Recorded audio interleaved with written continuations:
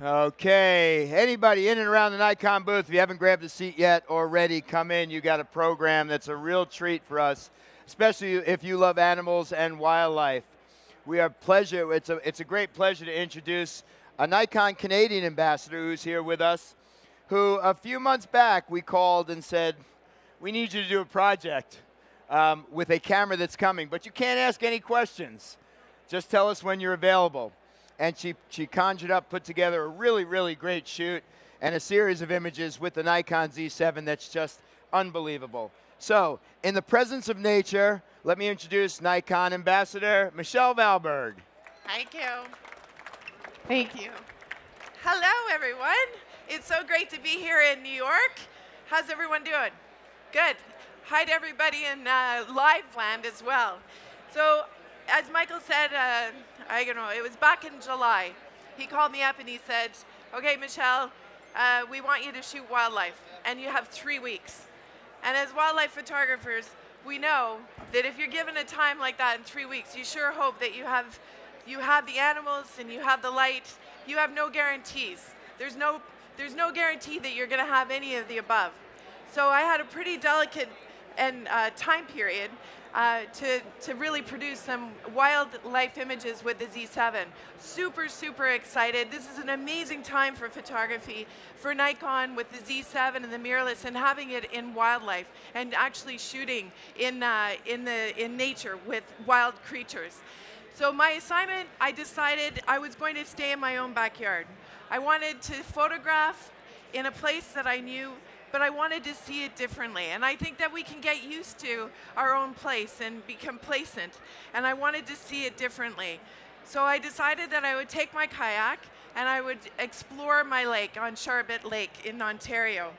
And I also had the ability to really just walk out my front door at 4:30 in the morning and get in my kayak and go explore. I had more guarantee that way. But there were certainly days that I was out there that I had the perfect light and I had the perfect, glass water and the steam coming up and no animals. And my project was the Z7 with a new 500mm 5.6 PF lens. Absolutely a game changer for me, especially working in my kayak. Imagine the ability you can just pull that out so nicely and be able to hand hold a 500mm. So my first project was Charbet Lake, and then I was able to take the Z7 to the Arctic. So I have a couple of images from there as well to share with you. So first I'm going to talk about the animals that I found in Charbet Lake, and I think that they're all relatable. They're all animals that we've seen or we've heard of, and they're all common to us. But I was really trying to capture them in a way that I had never seen before. Even finding a raccoon, it was a second that I was able to pull out my camera and be able to capture this animal before it flittered away. Animals that I had seen before on the lake, but what I was really trying to do is show them in a way that I hadn't seen before, and with this beautiful light. And as I said, it's so difficult to predict. You have no idea what's going to be in front of you. And I just wanted to show the clarity and the ease of shooting with the Z7. It's a game changer for me for wildlife photography, for sure. Even when I was photographing, I saw a beaver. He actually surprised me. He came out of the water right in front of me, and then I was able to see beyond it. So the fact that this beaver came out, he was gone in a flash. I was able to photograph him, but I looked beyond, and I saw something in the bay that I had never seen before, and it was movement, and there was something that was happening that I hadn't seen. And as I paddled closer, I had the 500 on, I had the Z7. As I paddled closer, I was able to see what it was that was making the movement, and there were two snapping turtles, massive snapping turtles. I think they were mating. They could have been having a territorial fight, but I think by their movement that they were mating. And having the silent shooting with the mirrorless is what I think is one of the biggest game changers for me as well. I was able to spend time with these animals. I was able to be with them without the clunk, clunk, clunk, clunk, clunk of the shutter. I didn't have any disturbance. They were peaceful. I was peaceful. I was able to hear them breathe. I was able to hear them blow bubbles in the water. And as nature photographers and wildlife photographers, so much of the experience that I love is being able to be in their environment and to interact and to have this experience with these animals. And without the sound of the shutter, I just experience so much more. Here's a little video that I was able to capture of them together.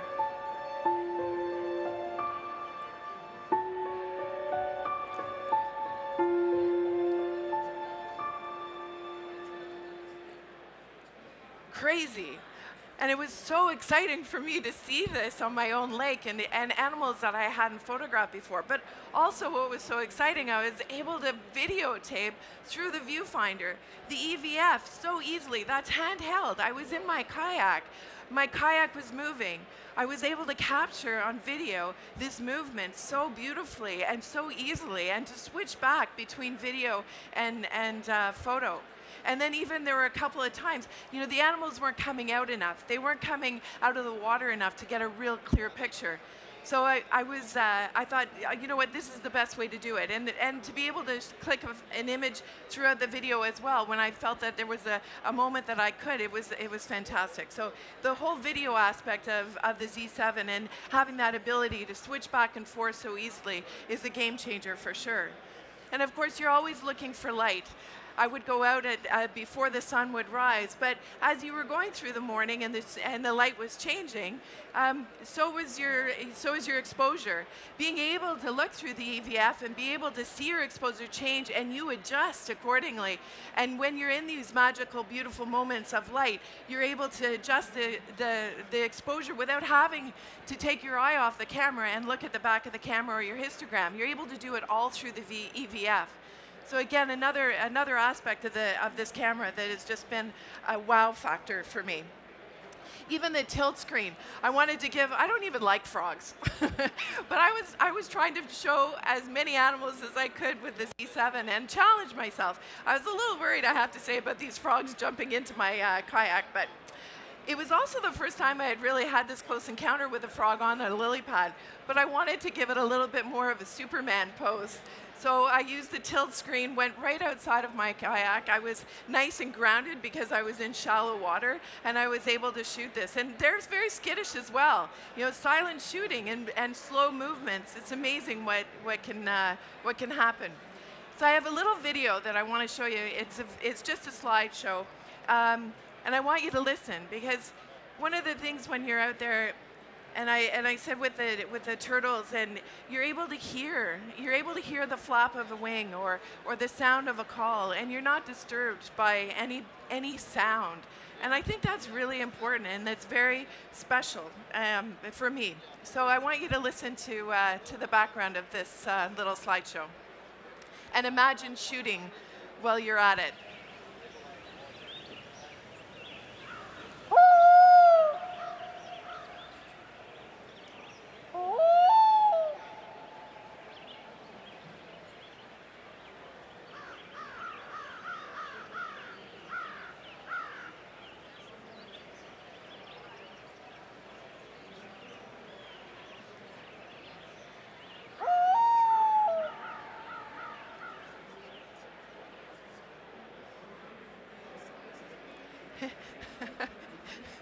It's a little different when you're showing it amongst all this noise in here, but I think you can get the idea, and many of you have probably experienced it. But the other amazing FTZ adapter is absolutely the best part of the Z7.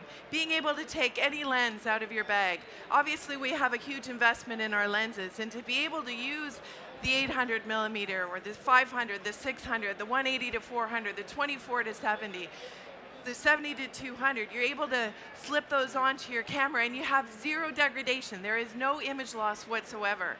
It's absolutely outstanding. So here I was using the 800 millimeter photographing the loons and getting nice and close and personal with them without having to get too much into their space. So this is a video that I want to show you. And it's one of those moments that as photographers, it's really hard to know when to do video and when to do photos. And when you're doing photos, you think you should be doing video. And then when you're doing video, you think, I should be shooting photos, right? And this was a time that we went up to we were at the cottage and we were in the bigger boat. And I saw a group of loons, and I said to my husband, something's going to happen. There is something happening here, because there were 7 of them. They were all together, and they started to make these movements. I didn't know what it was going to be. So I decided I would do video, because I thought this would be a better chance of me capturing whatever it was, what was going to happen. And it was just one of those intuitive moments for me. And I was so glad that I was shooting video, because I would have never captured one of these loons coming out of the water the way it did. So I'll show it to you now.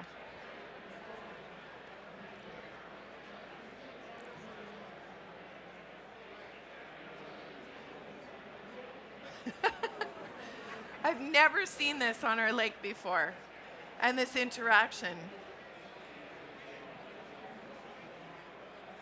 And then right at this moment, when these two were going so close to each other, said, okay, now I got to do photo. I have to capture this on photo. And I did, and they stopped, right? So and I was so happy that I got this, because I would have never anticipated that loon coming out of the water the way that it did. And being able to have that now on video and to be able to show that and share, it's pretty fantastic. I experimented with the hummingbirds, and you know how fast those creatures move. So I shot this at a 400th of a second using the 800 millimeter. And I made a lot of mistakes along the way photographing these hummingbirds, but I'm super impressed with the autofocus and the fast responsiveness, and it's just been amazing. I used the 180 to 400 with his black-crowned heron, and also with a little squirrel. These are animals that we can relate to. I photograph bears. I'm going to polar bear country in a couple of weeks, and I photograph all these big creatures and exotic creatures, and it's really fun to be able to just share the images of the creatures that we experience in our own backyards. And I think as wildlife photographers, it's so great to be able to get out there, and these are the ones that you have access to and that you can play with. They run, they leave, they have expression, and yeah, it's a great way to experiment for sure.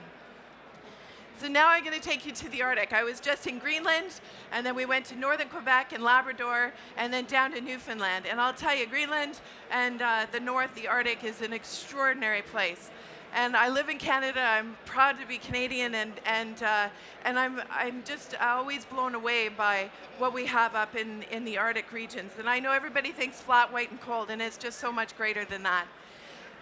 We started with a day at the glacier, and we were watching it. And again, I think what happens, when you're down in the south and you're in these areas, we're so over-consumed with, our senses are loaded with sound and sights, and they're people. And when you're up there, it's silent and it's beautiful, and you have such different senses happening, because you're smelling the Labrador tea from the ground, or you're seeing this absolutely majestic, beautiful landscape in front of you, and glaciers and icebergs, and then you're seeing amazing creatures as well.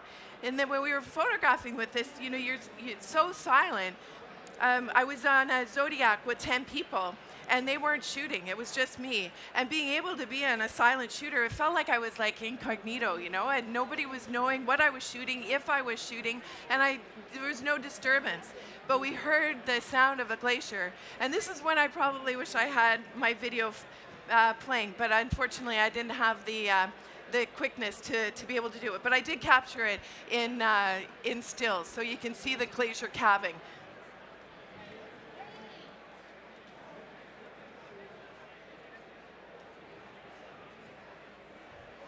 Sometimes it works. I'm really happy that I have this in stills, but it would have been a real powerful story with video as well. So I'm always trying to find different images take. I know this isn't wildlife, but I was just trying to show the different crops, the 16:9 crop, which I'm absolutely loving as well. And I was trying to look at things a little differently and trying to find the color pop. And then I just looked underneath, and it was a whole different story. So it's like looking at different ways that you can photograph and different vantage points, and go under, go above.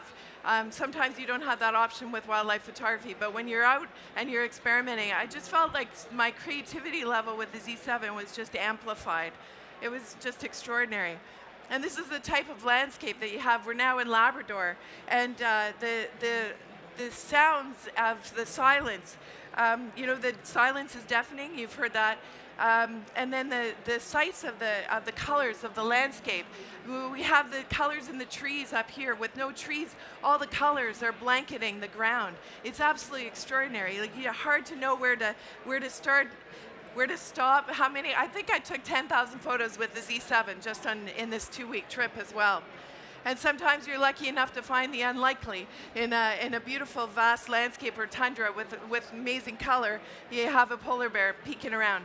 Fortunately, we didn't get very close to these polar bears. It was shot with an 800mm with the Z7, but it was pretty cool to see it in its environment in such an extraordinary landscape as well. Getting down low to the ground, I didn't bring a macro. And the ground, the tundra is so soft. I would lie down and I would do all these little cloudberries. We had blueberries. And it was just so beautiful to be able to just see all the intricacy of what we have on the ground there. A mushroom, it was so much fun to experiment. And one of the things that I didn't do, when we were hiking a lot, I don't bring a tripod. I'm not a tripod kind of girl. I don't like tripods that much.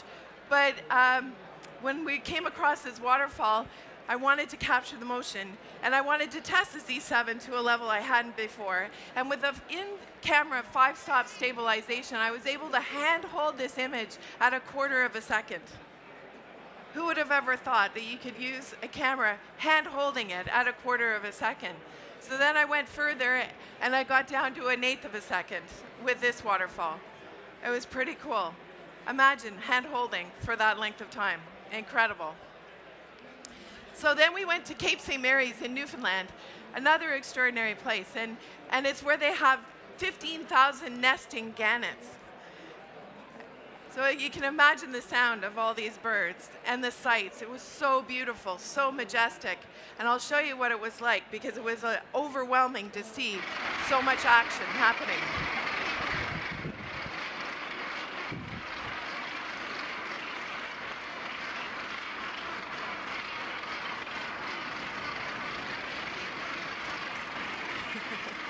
So I started with my 800mm, and there were birds flying everywhere, and there's so much going on. It's like being in Antarctica with all the penguins and knowing where to start, try to isolate, and that's what I did. Instead of looking at the grand scheme and trying to capture all of everything that was going on, I decided to just focus right directly on a few different things happening, a few different birds that were showing some expression. And this was a chick that they're almost the size. They're ready to fledge the nest. So they're the size of the adults. And I was just trying to find some personality. This guy looks like a maestro. And I was trying to capture them in flight as well. And with the 800mm, it wasn't easy, I have to say. Like, there was so much action going on, and they were flying and swooping, and there was so much movement. It was hard to manage. And I had just brought the 800mm for a long lens, and then I also had the 24-70. So instead of shooting the 800, I thought, you know what, I'm just going to put the 24-70, because they were flying right over my head. They were flying into us, and I was able to capture the bird in flight with the 24-70. It was that close. This is full frame. Amazing, amazing, and all in autofocus. And it was just, they were so fast, and they were right beside us. So it was just a constant shooting, and the autofocus was just managing so fantastic. Really, really great. So in all, I've shot a lot with the Z7 in my own country, but also up in Greenland and down through the Arctic. The weather sealing on this camera is fantastic. It holds up. The quick responsiveness, the clarity, the color, everything about it. The EVF is extraordinary. Being able to see your exposure live, being able to see everything without actually having to take your eye off of the viewfinder. It has been a real game changer for me. There's so much more. And then the ability to spend that time with the animals and to be quiet and to experience nature the way that that you should be able to, and without disturbing the animals as well. I mean, that's also very critical too. So I have a little video that I want to show you because the creativity, it's not wildlife, it's actually all black and white image. And the Z7 has a picture control. And I put it on carbon. And when we went into a small community in Nain, Labrador, I just felt I wanted to photograph it all in black and white. I wanted to see it in black and white. And it was the first time that I was able to actually put the camera up to my eye and see in black and white. So you're seeing the picture control reacting. It's also recording and color at the same time. So I was working for Adventure Canada, so I had to photograph in color, but I wanted to see everything in black and white. And it actually took me back to my, my fine art days and my university days when we photographed in just black and white. And I have a tendency now to photograph everything in color and then go and look at it maybe in black and white, but I don't go that way very often. So when I went into this community, I said, this is where I'm going to focus. I just want to photograph, and I want to see in black and white. And to be able to do that, again, it allowed me to be so much more creative and so much more alive. I don't know, there's something that's ignited a different sense of creativity, I guess. So I wanted to share a little video of just how I saw Nain, Labrador in black and white.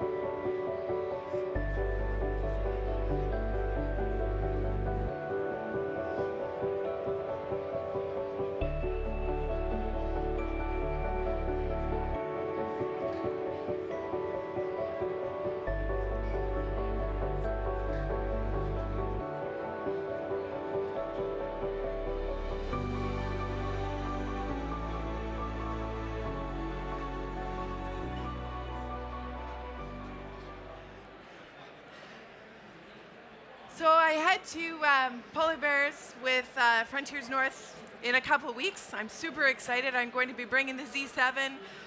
I'm going to be shooting with the 800 millimeter, and I can't wait to start exploring more in these extreme conditions. It's going to be cold, and I know that the camera will perform for me. I just know it, and I just look forward to exploring it more because there's so much to learn. And I hope you all have a chance to work with this amazing new system and enjoy it and explore and be creative.